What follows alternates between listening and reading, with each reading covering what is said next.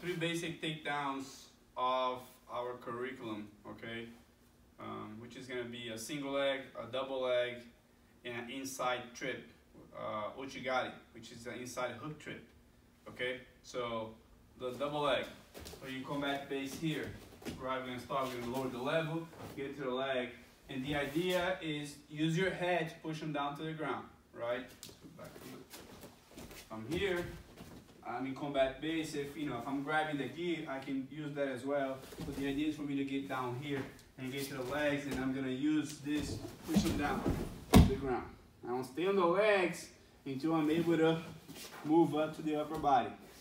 Okay? A lot of people put their hands on the ground, and that results in the person's hip escaping and putting yourself into their guard, which is don't want to be. You want to be cyclical, you want to be dominant when you take somebody down. So you stay here, you trap their legs together, and then you move up. Okay? One more time. Double leg.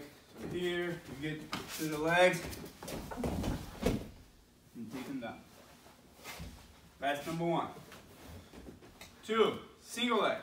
So in the single leg, we're talking about gi, okay, grabbing the gi. You want to slide your hand through to break this grip.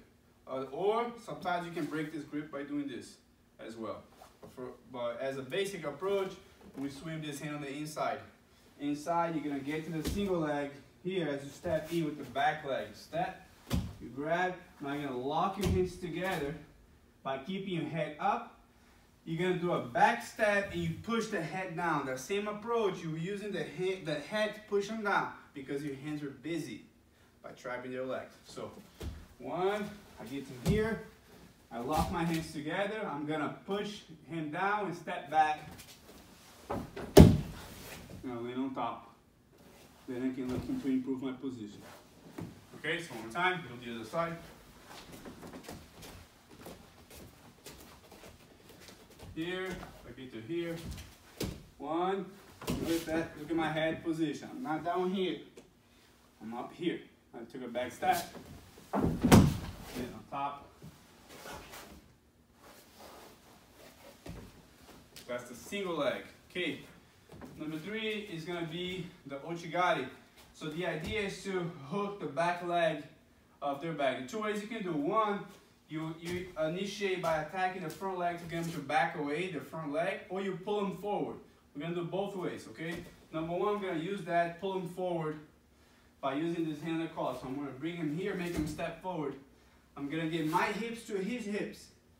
Listen, my hips are into his hip, and I'm gonna hook the leg as I drop to my knee, and I look to the same way I'm going. I'm gonna look, get him down, and get to the takedown.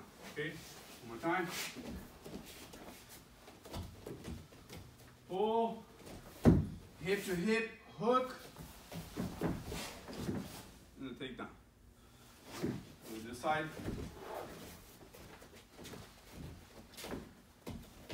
Grab, right, and pull.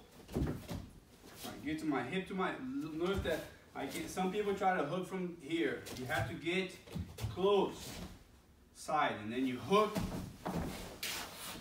and sit down. You don't wanna be in this position, right? You wanna be in good posture for jiu-jitsu. The other way is by you tapping the front leg to get them to back away. So sometimes by doing this, they kind of back away. And then it's the same approach, right? I'll just do one time. One, I'll be close. Now that I'm close, I'll hook, and I'll get to here. So this one more time on this side.